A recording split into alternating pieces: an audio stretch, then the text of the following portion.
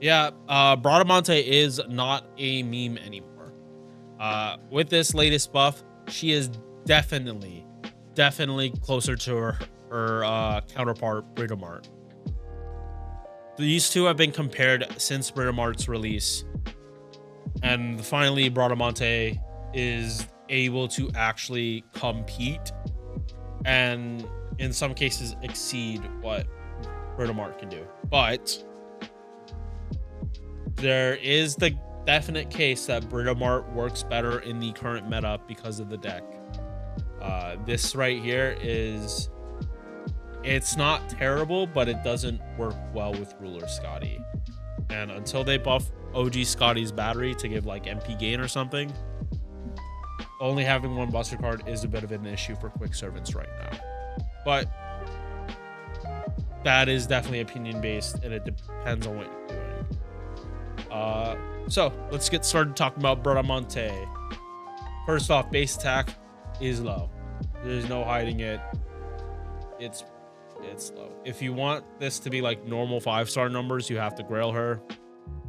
And like at level 100, this looks closer to the average for 5 stars, but just know if you're trying to 120, like, are you really gonna give away grails? Probably not. And even with this buff, I don't.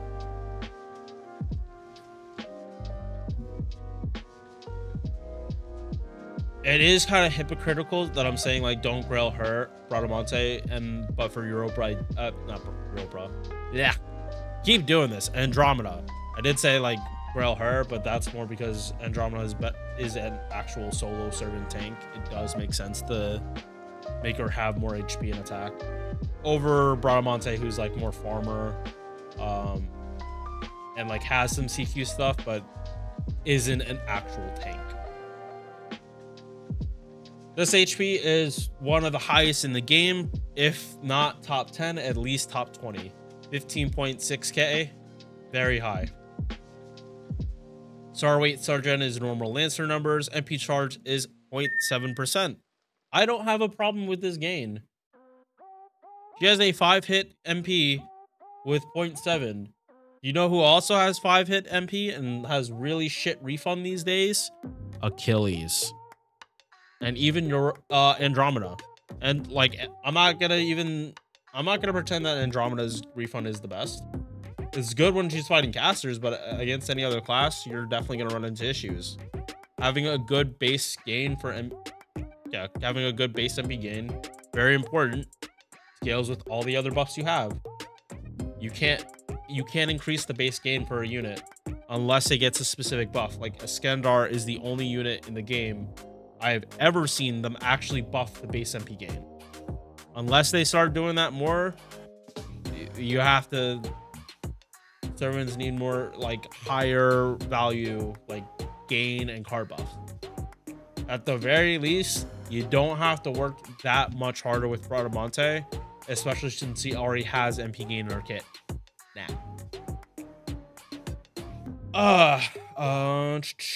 Deck. So 4 hits on quick, 2 hits on arts, 5-hit extra attack, 4 hit on buster. These arts cards are fairly weak, but she does have hard buffs to like make them better. And again, MP gain. She's a quick unit. You're supposed to be critting on these cards too. That's their idea for balance. I kind of wish these were at least 3 hit, but beggars can't be choosers at this point. Like, yeah. She has 4 cards to help her refund with. It's not the biggest deal at this point. First skill, 30% arts and quick up on a 5-turn cooldown. I don't think they're gonna buff this skill. Like, this is honestly was the least egregious skill in her entire kit, and honestly at release this probably was her best skill. Yeah, no, this was at release, this was 100% her best skill. 100%. Second skill, 1-time 3-turn guts, 30% defense for 3 turns on a 6-turn cooldown. If this skill doesn't say CQ boss fight, I don't fucking know what does. Since when do you need a guts and defense for farming? Third skill, this is what it was originally, a 20 targeted battery that cleanses. They buffed it. It is 30%, and it's still targeted. And then she gets anti-earth at 30% and MP Gen at 30% on a 5-turn cooldown. So she has the 30. She's able to do farming for herself. It's no longer awkward, and she keeps the challenge quest utility. And definitely this makes it better. The only passive she has is Magic Resist A for 20% debuff resistance. You are going to want this mana loading so that you can do quick, start easier with quick farming, use better CEs instead of starting with K-Scope. Anti-Rider. Funny, since Bradamante has anti-riding on her MP. I just find that a little funny. Extra attack. It's not the worst thing you can upgrade for. I personally would go extra attack over anti-rider, but base gain is good. She's a lancer, so the star gen isn't the worst. It's not pretender, it's not assassin, but it's still decent, especially with the quick cards. Like, these are pretty good quick cards. They're not, again, they're not the best, but they are very good. Now we get to finally talk about the MP. So 5-hit AoE, damage to all enemies, 60% chance to stun, crit attack chance reduction 20%, and then MP damage. This is what she's always had. It wasn't that this was a bad MP. It just, there was definitely a lack of damage. She needed the MP upgrade pretty much just for the damage. And that's pretty much what they did.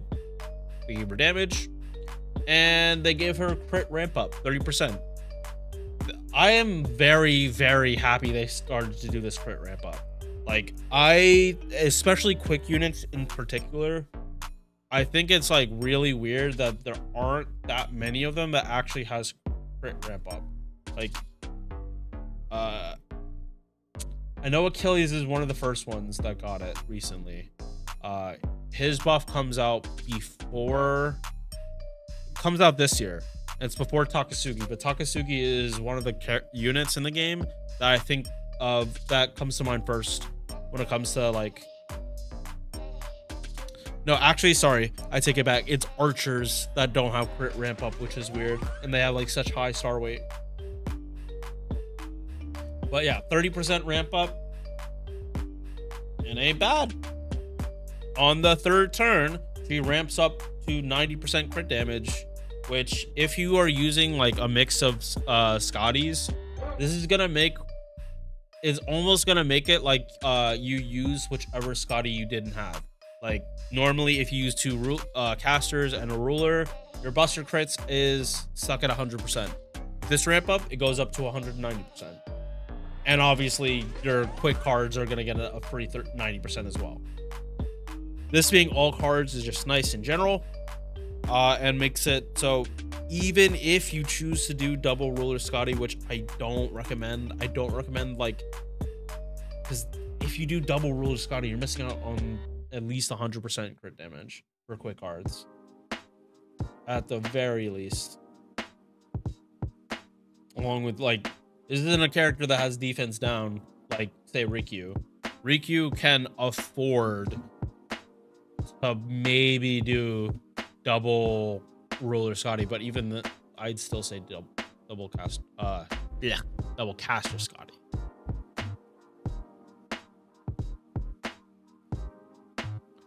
For mats to level up that are just annoying. 44 proofs per skill, but that's really the worst of it. After that, it's more or less. It goes from just something mind-numbing to farms to something like annoying to farm, if that makes sense. The pens aren't that much better. Like, Void Dust, but Void Dust is easier to farm in general, I guess, than Proofs. Just if you're farming free quests, it's easier because you just need Shadow Servants. Yeah, like these aren't. Bradamante is an older servant. You're not gonna find anything crazy.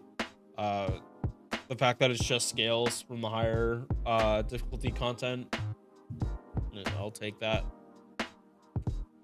Bonsi, MP gain for the party, MP damage while she's on the field. So let us look at looping numbers first.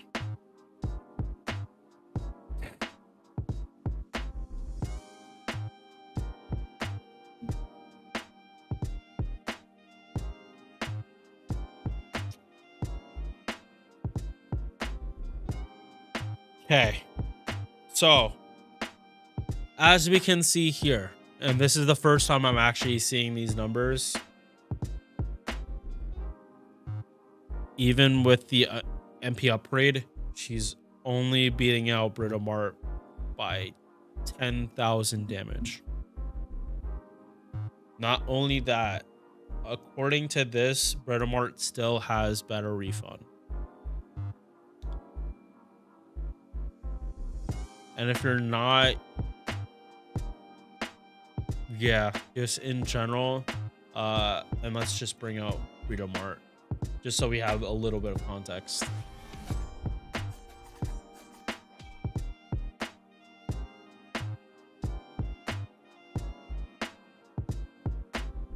Higher base gain.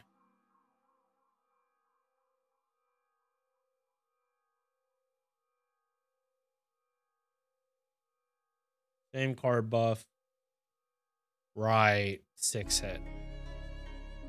Bradamante having just a 6 hit MP with almost the same gain makes the difference in this case. And of course, they're not going to give Bradamante anti-rider. In general, the more hits you have on your MP, the better for any kind of servant. Arts and Quick especially. Even Buster having high hits on her MP means you gen more stars. This, just like, no, not even just like base gain. Changing the hits on the MP, I don't even think they've ever done. So this is just an issue with the MP itself. That's why they probably buffed it. And going by these numbers, even though Bradamante base MP damage is low, sorry, I just want to go back for proof. She still can loop better against everything. You're able to get away with Black Braille a lot easier than you are with Bradamante. Loop against class advantage and positive class. That's archers, riders, and casters. That's it. You can't have berserks. You can't have neutral. This is like the AoE rider problem, where they're built to fight casters, so their base refund is scuffed if they're not fighting casters. Now, granted, this is all MP1. If you have higher copies, you're gonna have better refund. That's just how it is. You hit overkill quicker.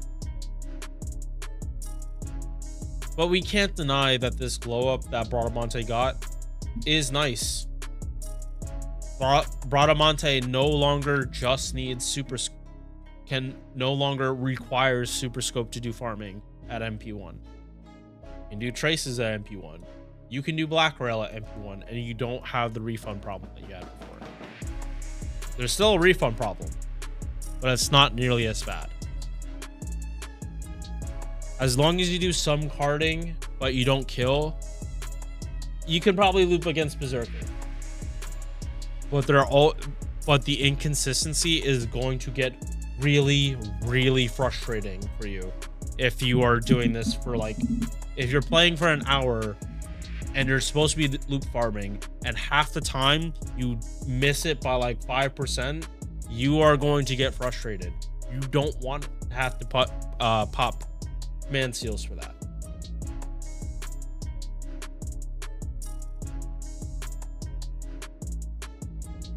There is no banner for Bradamante. She's a permanent servant. If you have her, is she better with this buff? Absolutely. Should you summon for her on a banner? No. Like, again, unless you like for gameplay. Sorry, gotta preface that for gameplay. If you like the character, summon for them. Don't let my words tell you not to summon for a character if you like them. I'm talking specifically for gameplay in this case. You shouldn't be going for a pity on a permanent servant. Not unless you really, really like them. And they haven't released new quick support. They haven't buffed OG Scotty. This deck just isn't the best right now. Bradamante is better. It's just how it is. I really don't want to like talk down on Bradamante because she has gotten a hell of a glow up. She is in such a better place than when I started playing this game.